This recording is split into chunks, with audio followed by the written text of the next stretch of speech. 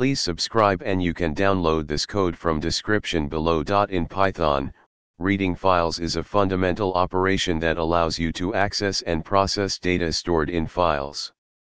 Whether you want to read text files, CSV files, JSON files, or any other type of file, Python provides easy-to-use tools for the job. In this tutorial, we'll cover the basics of reading files in Python and provide code examples for different scenarios. Let's dive into each section step by step.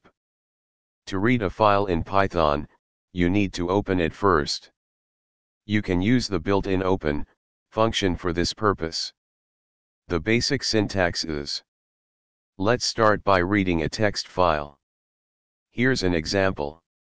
In this example, we open a file named sample.txt in read mode, R, using a with statement, which ensures that the file is properly closed after reading. The read method reads the entire contents of the file and stores it in the content variable. To read CSV files, Python provides the CSV module. You can use it to easily read and process CSV data. In this example, we use the CSV.reader object to read the CSV file row by row. It automatically splits the rows into a list of values. Reading JSON files is straightforward using Python's JSON module. The JSON.load method reads the entire JSON content from the file and parses it into a Python data structure. Binary files, such as images or audio files, can be read using the RB mode.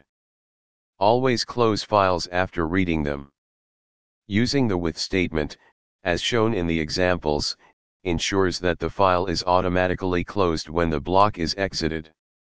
However, if you open a file without with, remember to close it explicitly.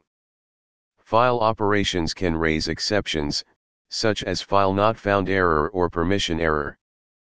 It's a good practice to handle these exceptions to make your code more robust.